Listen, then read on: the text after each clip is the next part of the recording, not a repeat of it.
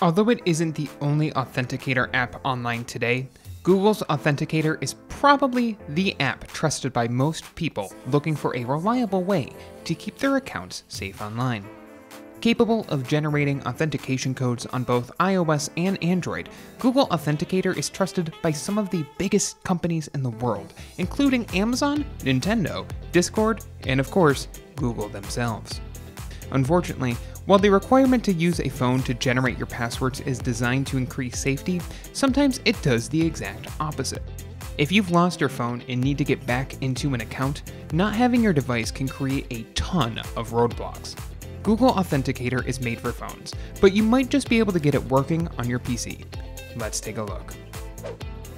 Your best bet for getting Authenticator to work on your PC is to use a Chrome add-on called Authenticator. Don't be fooled. This is a third-party, unofficial plugin for Google Authenticator, but it's trusted by nearly 1 million users and sits at a healthy 4 out of 5 star rating on the Chrome Web Store. Just add the extension to your browser to gain access to two-factor authentication codes.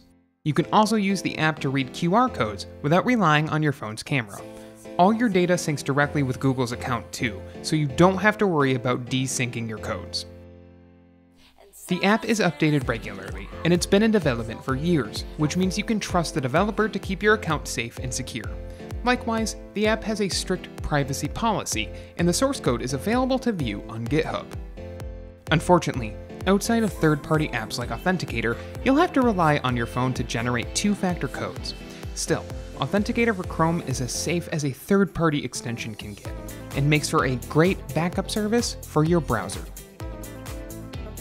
If you liked this guide, make sure you subscribe for all sorts of videos covering Google and other technology. And don't forget to check out one of these videos we think you might enjoy.